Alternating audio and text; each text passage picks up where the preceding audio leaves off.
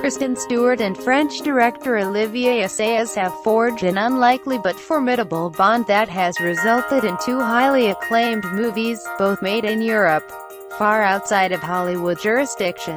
They're an odd pair. She's a rebel A-lister from Los Angeles who has become one of the movie's most exciting and uncompromising actors. He, a demure Parisian whose layered, cerebral films teeter between reality and fiction. What makes them click? They chuckle. "I'm not sure," says Assayas. Stewart nods. "That's the main question," she says. "I don't know. We like each other." Their latest film, Personal Shopper, is full of mysteries, too.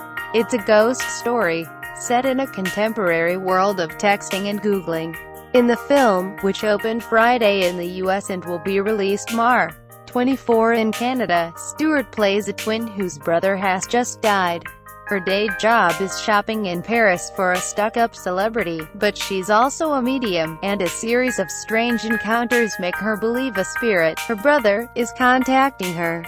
Personal Shopper follows their previous Clouds of Sils Maria, also a singularly enigmatic movie in which Stewart played support staff Anna, assistant to Juliette Binoche's theater actress, to a more famous character.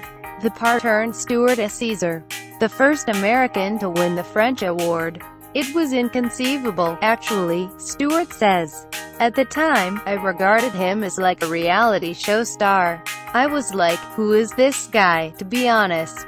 There are so many significant and very affecting things that he has said and says all the time, continues Stewart. "This was just a stranger. Fascinating one because it's so piddly in terms of what matters." She also, in a rebuke to Trump and an inspiration to others, announced, "And I'm like so gay.